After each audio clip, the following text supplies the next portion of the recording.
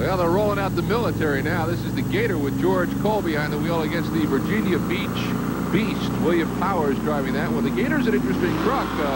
It's a 77 Chevy, but got a little bit of camouflage on it, too. Well, it definitely has that. It is a military tank driveline under it. Has a big 454 cubic inch motor setting in the back of it, as does the Virginia Beach Beast. Now, the winner of this one will go up against the winner in the rubber-tired monster truck race. Now, what would these be used for, Mike? Just quick little, jaunts out to the 7-Eleven for some milk late at night? Either out to the 7-Eleven or through the 7-Eleven. Got you. This is going to be a great race. These guys with the tanks really don't let up. They go wide open from the time they leave. They steer with individual sticks, much like the heavy equipment, lock the tracks up and turn. They'll run about 40 miles an hour on the ground, and they're really exciting. You don't have to worry about a flat either. No, I wouldn't think. Tank trucks side by side. They're fast, they're agile, they get around quick, and it's going to be a really tough competition. I would think that they would probably, with that kind of traction, go over the cars a little bit easier than some of those big rubber tire cars. They will, and they'll destroy the cars. They weigh about 40,000 pounds apiece. Watch out.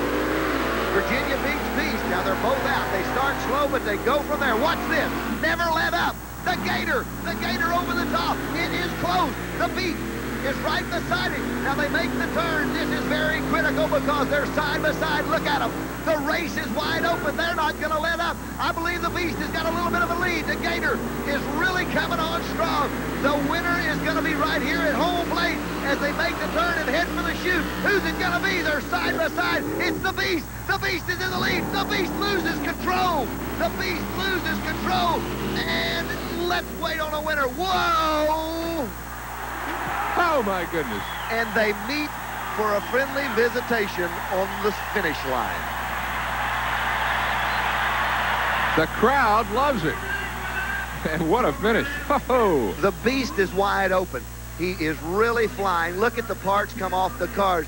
Now, he loses control. He gets it sideways. He brings it back around. And when he does that, he's back on the throttle all the way. At that time, about that time, here comes the Gator. They're both there at same place, same time, and it's hello. They gave it to the Gator. The Gator. The Gator takes that one. Now, do you fill out insurance forms on this? I think you better.